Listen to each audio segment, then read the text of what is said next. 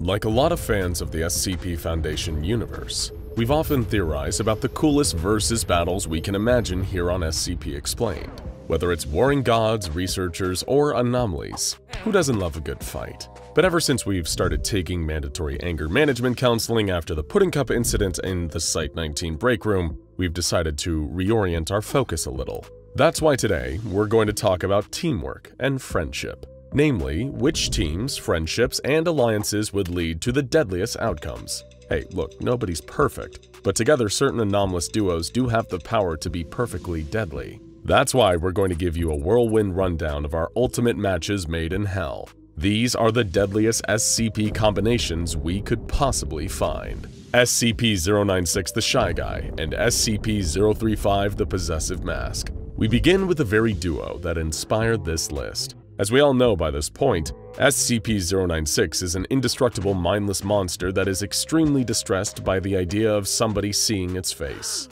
So much so that it'll activate the creature's rage state and result in an instant and gruesome death for everyone involved. And SCP-035 is an evil mind-controlling mask that constantly secretes a corrosive black liquid, which gradually breaks down the bodies of anyone wearing it, forcing it to seek out new hosts. If 096 and 035 entered a symbiotic relationship, it'd be curtains for the rest of us, as they enhance each other's strengths and neutralize each other's weaknesses. 096 is unstoppable but mindless, and 035 has a diabolically brilliant mind, with no permanent body. Wearing 035, 096 would no longer need to worry about anyone seeing its face. The body would also regenerate faster than 035's corrosive slime could melt it, resulting in a host that it could presumably keep forever. With intellect, psychic powers, and raw strength and speed, there'd truly be no stopping this horrible abomination. SCP-106 the Old Man and SCP-303 the Doorman. These two are the wingman from hell, working in tandem to ensure the ultimate combinations of fear, pain, and suffering. 106, the monstrous old man, is a pure sadist that can walk through walls and loves to take his time torturing his hapless victims with reckless abandon. He's methodical, but slow, meaning there's at least a chance for escape in the short term. SCP-303 the Doorman is a far more mysterious beast. He appears behind doors and induces a sense of paralytic terror within his victims, making them physically unable to open the door until he materializes to go mess with somebody else. Picture this. You're just chilling in your bedroom, loving life, when you hear a fizzling sound. You look up to see that it's SCP-106, his grinning face melting through the wall.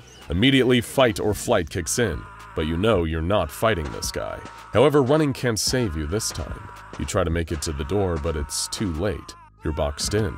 You can see that freakish grinning Langlier on the other side, and even with the horror of the old man on your tail, you just can't summon the will to overcome the fear and leave. It's perfect, for them at least, as the old man gets to really take his time with you, knowing that escape was never really an option, and we're sure 303 just likes to watch. SCP-049 the Plague Doctor and SCP-1765 the Sisters. A scientific mind can be a wonderful thing when it's used for good. However, when you apply the cold scientific methodologies of a scientist to the pursuit of evil, you will often find a far greater depravity than anything summoned up by a violent barbarian or brute. That's where this deadly combo comes into play. The Plague Doctor is a self-proclaimed man of medical science, intent on curing the pestilence whenever he sees it. But funnily enough, this seems to mostly involve killing people and turning them into zombies. The Sisters, similarly, are a group of spectral reality warpers,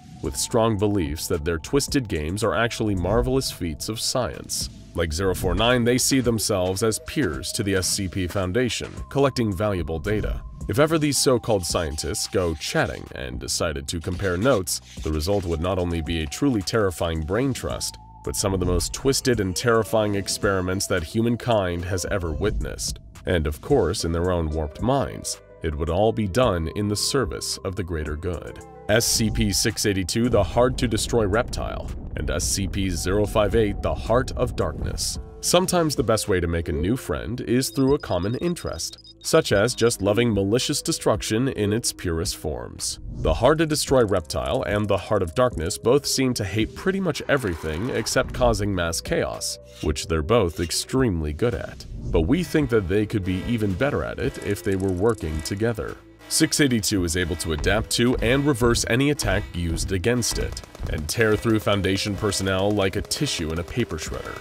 058 takes real joy in trampling, whipping things to death with its spiked tendrils, and firing flaming acid out of its scorpion stinger. Couple this with the fact that both are pretty much indestructible, and you've got a duo that could really paint the town red, with everyone else's blood. Considering how extremely difficult it is to wrangle even one of these monsters, the Foundation would need to deploy everything they have to handle a dual containment breach. And even then, it's a real coin toss as to whether any of them would even be able to stop this duo of evil monsters. SCP-173 the Sculpture and SCP-268 the Cap of Neglect. Let's leave team-ups behind for a second and go back to this video's roots. An iconic anomaly with a piece of headgear that makes them way more dangerous. In this case, it's SCP-173 the Sculpture with SCP-268 the Cap of Neglect. SCP-173 is the OG, and it'll treat your neck like a wishbone if you don't give it constant attention.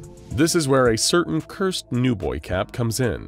268 is a cap that basically makes you impossible to pay attention to, and its effects only get stronger the longer you wear it. Eventually, this leads to the wearer becoming a kind of unperson, simply impossible to interact with, even when the cap is taken off. Of course, while this would be a complete existential nightmare for a human being wearing it, it'd be an absolute dream for SCP-173. After absorbing the Cap of Neglect's powers, 173 would become a truly unstoppable killing machine. Only direct and constant attention would be able to keep 173 paralyzed, so when it's physically impossible to pay any kind of attention to it, it also becomes impossible to stop. It could snap itself across the globe, and there's nothing that any of us could do about it. SCP-993 Bobble the Clown and SCP-2030 Laugh is Fun. Who doesn't love a good crossover, right? Remember when you watched cartoons as a kid? How exciting it'd be when a crossover special came on, and you got to see all your favorite characters from different shows interacting with each other. That's what we're proposing with the true TV event of the century, the Bobble the Clown and Laugh is Fun crossover. This pair of anomalous TV shows are plenty frightening on their own.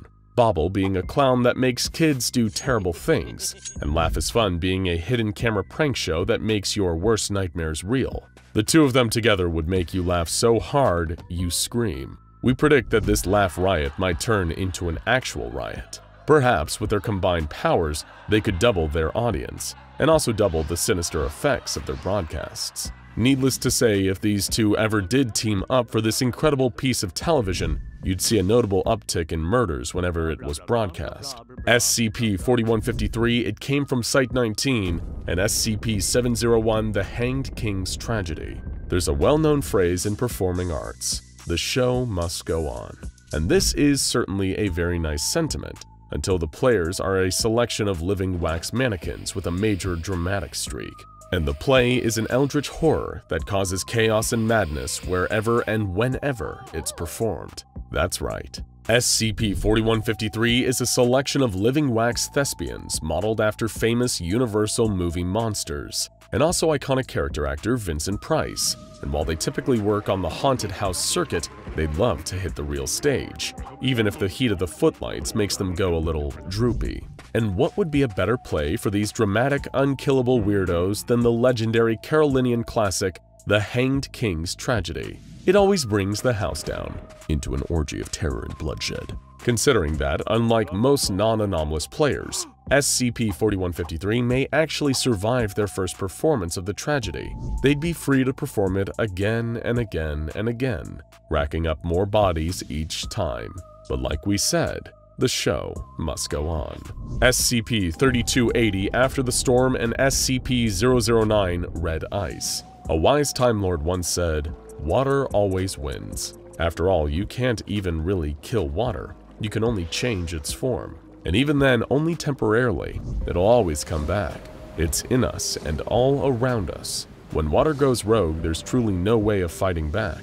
It's for that reason that SCP-3280, the nightmarish living water dubbed after the storm, is so terrifying. But we know how we could make it even more dangerous, mixing it with SCP-009 red ice. This chemically impossible nightmare converts into ice crystals as its temperature rises, meaning that it getting inside a human body is a death sentence, as it turns into flesh-rending ice crystals. If you couple that even more deadly nature of SCP-009 into the frightening speed and intelligence of SCP-3280, and they reach their combined goal of entering the water cycle, then an XK-class end-of-the-world scenario is basically an inevitability.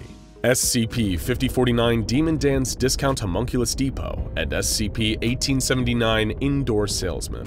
We'd like to start this entry by pouring one out for the original Demon Dan. As fans of our first video on him may recall, his mysterious demonic superiors blew up his head after he was captured by the SCP Foundation to prevent him from giving up sensitive information.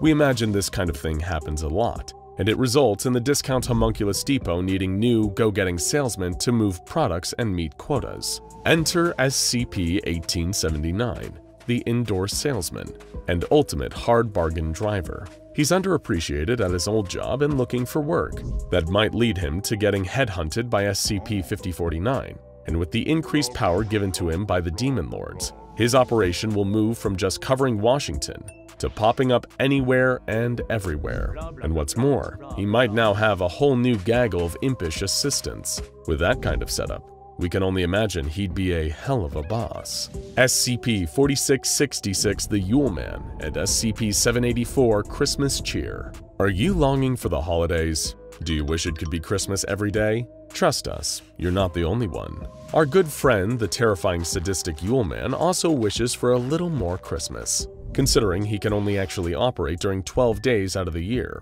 However, this wouldn't be the case if he made himself a new home just outside of SCP-784. The neighborhood where it really is Christmas every single day. Here, it presumably stands to reason that these two anomalies could form a terrifying symbiotic relationship, where the Yule Man could operate on any day of the year, becoming significantly more dangerous and taking lives, or worse, whenever he feels like it. It's safe to say if the Yule Man decided to set up a new grotto in SCP-784, he'd be the only one experiencing some Christmas cheer around here. SCP-076-2 Able and SCP-4955 Knife. If there are three things that you know about Able, it's probably these three things. He's got a potentially biblical backstory, he comes out of a giant stone coffin, and he's really good with edged weaponry. Able can produce his own blades from thin air, yanking them out of pocket dimensions whenever he needs them. But personally, we'd think he'd be even more dangerous if he got his hands on SCP-4955, also known simply as Knife. Knife is an interesting anomaly, initially thought to have anti-memetic properties, seeing as nobody except the user is able to acknowledge it or anything it does. But the reality is that it has even more bizarre memetic properties. The Knife forces everyone except the user to play their part in a huge practical joke, where everybody pretends to not notice the knife or its actions in order to gaslight the user. However, if the knife was in Abel's hands, the joke would definitely be on them. He'd be the perfect assassin, cutting down scores of victims while nobody could even acknowledge that he was the perpetrator. SCP-001 the Gate Guardian and SCP-1179 the Centralian Fire Demon. Friends need to have things in common to make a friendship work. After all, common interests are often the basis for all engaging conversations. That's why it stands to reason that the giant flaming warrior known as SCP-001 the Gate Guardian would probably get along famously with the giant flaming warrior known as SCP-1179, the Centralian Fire Demon.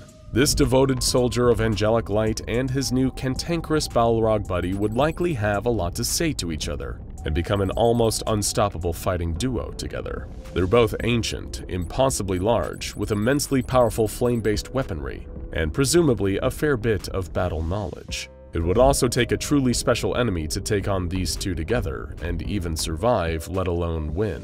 Between them, they might even stand a chance against other impossibly large creatures, like the Devourer of Worlds. And if nothing else, it would likely be an incredible fight to witness unfold, even if you died immediately after. SCP-2094 Motormouth and SCP-323 Wendigo Skull. And so we once again return to this video's mainstay, an already powerful anomaly being made far more dangerous by a piece of anomalous headwear. We are nothing if not consistent, folks. Admittedly, SCP-2094, also known by his circus stage name Motormouth, isn't exactly an aggressive anomaly. He's a reasonable chatty guy who just so happens to have an impossibly stretchy jaw and a seemingly limitless pocket dimension in his stomach. All good stuff if you're in the mood for some bizarre party tricks. However, this becomes a lot more sinister if he's made to wear SCP-323, also known as the Wendigo Skull. This cursed skull is imbued with the spirit of the legendary Algonquin monster known as the Wendigo, a beast so dangerous that even saying its name can be risky.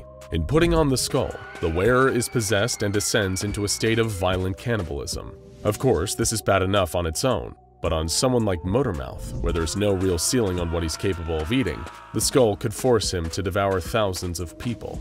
He'd go from a charming circus act to a hungry weapon of mass destruction in no time, making these two a deadly SCP combination. SCP-4973 Dead Men and SCP-2419 The Laughing Men. Well, if it isn't the consequences of my own actions, is probably what the Foundation thought when first discovering both SCP-4973 The Dead Men and SCP-2419 The Laughing Men. That's because these two groups have something in common. They're the ghoulish remnants of D-classes killed under Foundation watch, and now in their horrible post-death states, they've got a real axe to grind with their former tormentors. SCP-4973 are frightening ghosts that get revenge on the researchers who experimented on them, and 2419 are a set of laughing physical abominations that resulted from all the happy memories being extracted from D-class corpses for use in amnestic production. If these two teamed up, they'd be a deadly and terrifying anti-Foundation force that would likely leave mountains of SCP Foundation corpses lying in their wake. SCP-507 The Reluctant Dimension Hopper and SCP-2935 Oh Death. Here's a not-so-fun fact we've all learned in the past few years. When somebody goes somewhere they shouldn't, then brings something infectious back, it's bad for everyone. And nobody goes to more places he shouldn't than SCP-507, also known as the Reluctant Dimension Hopper. Though in the poor guy's defense, he really doesn't choose where to go, thanks to his random teleportation ability. However, if this resulted in a sudden trip to SCP-2935, an alternate dimension nicknamed Oh Death, it would in turn result in the deadliest anomalous combination of all time. You see, 2935 is infected with the spirit of death itself, wiping out all life on every level, even being the only being in all recorded realities capable of instantly and permanently killing SCP-682. And this spirit of death takes emissaries to spread it across dimensions, wiping out everyone as it goes and using Foundation distress signals to lure in its next unwitting harbinger of death. The Foundation has blocked off the physical entrance to this dimension in our world, but nothing is stopping 507 from being reluctantly teleported there. And when he gets back, believe us, he'll be bringing an interesting new friend with him. And there you have it, folks, the combos that'll break you. What was your favorite deadly combination of SCPs we covered today? And do you have any ideas for killer combos that we didn't cover in this video? Let us know down in the comments. And remember, kids, when it comes to dangerous anomalies, teamwork makes the nightmare work. Now go check out Worst Ways to Die SCP Edition and SCP-999 Tickle Monster vs. the Most Evil SCPs for more truly superlative anomalous experiences from SCP Explained.